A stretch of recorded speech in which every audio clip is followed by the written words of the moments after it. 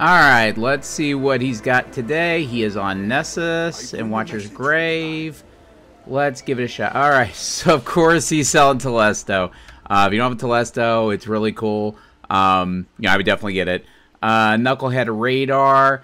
Again, this isn't something that's as useful these days for hunters. Resilience isn't bad on this, so if you don't have it, you could definitely get it.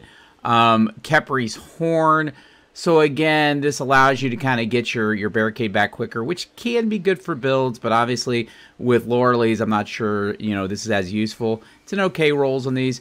Starfire Protocol. Okay, so this is good. This is a really good roll on this one, so I would definitely get that. Let's check out weapons. Nothing really to write home about. Yeah, so the weapons aren't that great. But, again, Telesto and Starfire are definitely your pickups for today. All right, thanks, guys. Talk to you later.